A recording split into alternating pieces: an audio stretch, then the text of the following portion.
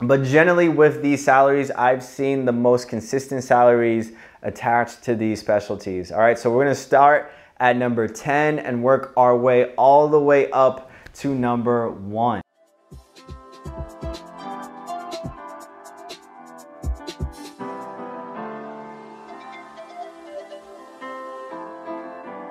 What's up, fam? Welcome back to the channel. My name is Phil Sarpon. If it's your first time here, welcome.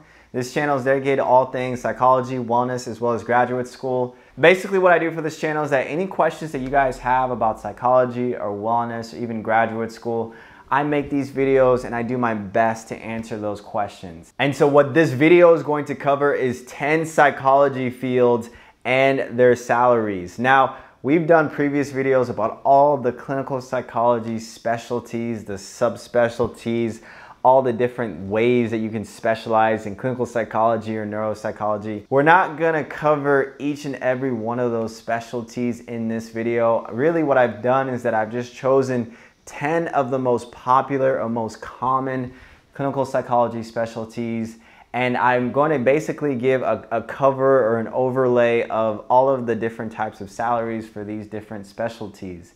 Now, depending on where you go for your sources or what state that you live in, these salaries are going to fluctuate based on your experience, based on what you can offer, private practice. I mean, there's a ton of different things. But generally with these salaries, I've seen the most consistent salaries attached to these specialties. All right, so we're gonna start at number 10 and work our way all the way up to number 1. All right, so coming at number 10, we got sports psychologists with an average yearly salary of $60,000, which is, in my opinion, actually really good. What's cool with sports psychology is that they can work in a number of different settings, whether it's related to high school or college. Maybe I've actually seen a lot of sports psychologists that have their own consulting services. I do think that there is an opportunity with sports psychology to actually make a good amount of money, especially when it comes to working with professional teams that have a basketball team or have a professional NFL or NBA or golf or whatever you want to name it. I think there are a lot of sports that are actually looking towards sports psychologists. In fact, I think there's a lot of individual players and athletes that are also looking towards sports psychology for mental health services. So I think this is definitely something, a field or a specialty that can definitely grow over time. Now, for all of these specialties, at the end of the day, in my opinion, the salary doesn't really matter. What matters is that you are doing what you love most, that you're pursuing your interest and your passion. This is really just an entertainment video just to see all the different salaries for all the different clinical psychology professions. All right, so next up is number 9, forensic psychologists with $61,000. Now, this is a specialty that a lot of you guys have expressed interest to me individually, and I do think this is also another growing field. This is a very important field. Personally, from what I've seen, this is a job that is difficult. I actually think that forensic psychologists should be paid higher than a lot of other different specialties, because I do think they do very important work working in forensic settings, sometimes working in juvenile facilities. I mean, there's a lot of things that they see mental health wise in these settings that is taxing on the individual, that is taxing on both parties. So I do see this as something that could increase over time, but it is also definitely a very needed specialty. All right, number 8, we got school psychologist at $77,000. So this is another important field. I think personally, especially if you're a parent or you are thinking about having kids, the realm of school psychology is so apparent in a lot of different educational systems.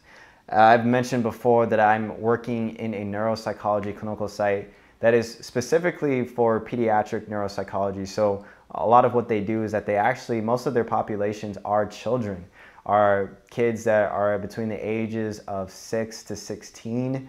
And most of the cases are going to be cases where parents do take their kids to school psychologists in terms of whether it's IQ or whether it's assessing some type of behavior problem. I mean, there's a lot of different things with school psychologists. All right, next up, we got counseling psychologists at 81,000. So this is another one that is very similar to clinical psychologists. And I think depending on where you are in terms of the world or a country setting, you know, they may view counseling psychologists very much differently than clinical psychologists. From what I've seen, even here in the States, I think clinical and counseling psychologists are very, very similar. They learn all the same things, very similar curriculums. Actually, there's counseling psychologists even in my doctoral program, along with other Psy.D professors or PhD professors in clinical psychology. So at the end of the day, I think it just kind of, it pertains more to, again, what you want to focus on in terms of specializing or working in a particular work environment or a different population. Next up, we got clinical psychologists at 81,000. So again, you know, this is a fairly average salary. Now you are going to see some differences between the clinical psychology PhD people and the Psy.D people. Just a little bit. Actually, maybe in some situations there's really not any difference at all, but overall, if you do your research, you are going to see a little bit of a difference. Part of that could be that, you know, clinical psychology PhD students are technically in school a little bit longer. They do tend to go into academia more. So sometimes in academia, you know, if they become tenured professors, they could make a good amount of money just being a tenured professor at a doctoral level program. However, regardless, they both have to take the same licensure exams. They're both going to be licensed under the same licensing degree and things like that. So at the end of the day, it really just matters more so what you would like to get. All right, next up, number 5, I actually kind of already mentioned this, are psychology teachers. So these are going to be your doctoral level professors, your faculty members. When you apply to these clinical psychology programs, you are mostly going to come into contact with psychologists. They're going to be licensed. Either they're going to have a PhD or a Psy.D, but they are going to be particularly specific with being faculty members, being research professors. And the thing with being in the education field, especially in a doctoral level program, is that they most likely might make a little bit more than a general clinical psychologist that just really does clinical practice. So if you are primarily wanting to do academia, that is a good kind of a good pro, because yeah, you're probably going to get paid a little bit more, especially based on your experience. I mean, if you've been teaching for 10, 15 years, the availability and the potential to make up to more than $100,000 is pretty common. Next up, we got engineering psychologists. Now, I got to be honest with you guys. I had to do some research about what exactly are engineering psychologists. I could have missed this profession in the APA manual when they go over all the different specialties of psychology, but looking at the salary, it seems like they do some pretty important work, going over $90,000 per year in terms of their salary. And as we can see, what they do is that they work in a number of different settings. They increase efficiency and productivity while minimizing injuries and risk in work environments. And so I would say that this is also a pretty important profession. I think about all the different types of careers that deal with technology and machinery and safety. So I can see how anytime that I feel like a profession is coupled with technology, I feel like there's always that potential to really actually make a lot of money, because technology is so prevalent in our culture and in our society today.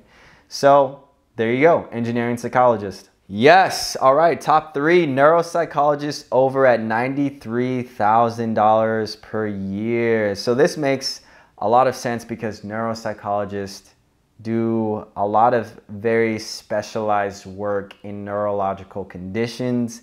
I've mentioned previously before, I mean, these guys could either work in private practice, they could work in hospitals, but they are a profession that's very needed in the mental health field, especially because they can do a number of different psychological assessments, assessing people's cognitive abilities, or conducting cognitive tests, or evaluating the physical structures and functions of the brain.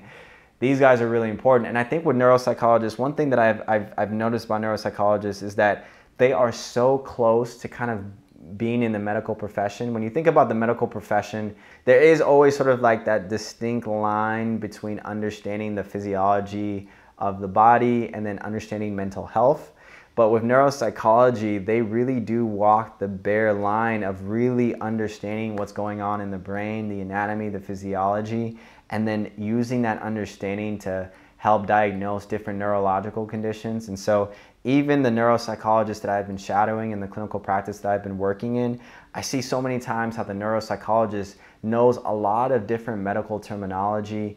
Obviously, when they go into the hospital, they understand, they can have conversations with neuroscientists, they can have conversations with neurologists and nurses and medical health professionals about different patients. So when it comes to neuropsychology, it does make sense that they might get paid a little bit more than clinical psychology or school psychology because they are basically almost medical doctors. They're not technically medical doctors because they're a specialty of clinical psychology, but the things that they do in the medical health field and how they couple that with mental health is so needed and is so impactful for a lot of different patients. All right, so coming up on the last two things, now we have industrial organizational psychologist. I've done a video about industrial organizational psychologists. This is sort of a field that is definitely growing. I have seen it personally when I've talked to other students or I've talked to other different faculty members. I've seen this field particularly more as an independent contractor. For example, a psychologist that teaches, let's say Monday through Thursday, maybe on the weekends they take on a project from a company that needs help with their employees or needs help in the work environment. And so they take on a case where they might work with a company. Or maybe they just take on these different projects maybe twice a month or a couple times a year. I don't really know a lot of industrial organizational psychologists that are doing this as their main career. And I think if you look online and you research, it's really hard to figure out if this type of salary is consistent across the board with all industrial organizational psychologists or if it's only just a small percentage. So I think that's what I would say about this field. It looks like the way to become an industrial organizational psychologist is really more so, I mean, you're getting the same schooling with clinical psychology and then maybe you specialize in working with companies or corporations after that. But the potential to make a lot of money in this field is very, very large because if you work with a huge company, I mean, yeah, you could earn more than $250,000 a year, which is insane for a psychology mental health professional. So, and of course, number one is going to be psychiatry, which makes sense, right? So psychiatrists are going to go to medical school. They're going to go into a psychiatric residency for a number of years, and then they're going to get their license in psychiatry. They also work primarily with medication, which in my opinion is also probably why they make a little bit more money. So psychiatrists are medical doctors. We talked about how neuropsychology, they're like kind of like right in the midline between the medical health field and the mental health field, but psychiatrists are in the medical health field. They are medical doctors, but they do know how to do some psychological assessment. They mainly work with the medication side of things, and they get paid over $200,000 yearly salary, which in my opinion makes sense. If you were to research up on psychiatry, what you're going to notice is that they actually have in their schedule way more time to take on patients. So for example, a clinical psychologist may only see 8 patients a day, when it comes to therapy. If they're doing assessment, I mean, sometimes assessment might take 4 hours, so they may only do 2 assessment cases a day, and they may only see 7 to 8 patients a day for therapy.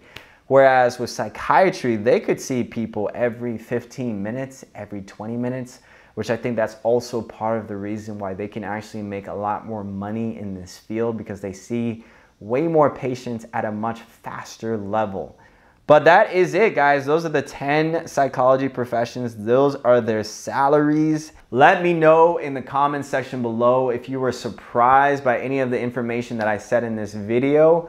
But with that, smash the like button, hit the bell for notifications, and I will see you guys in the next video.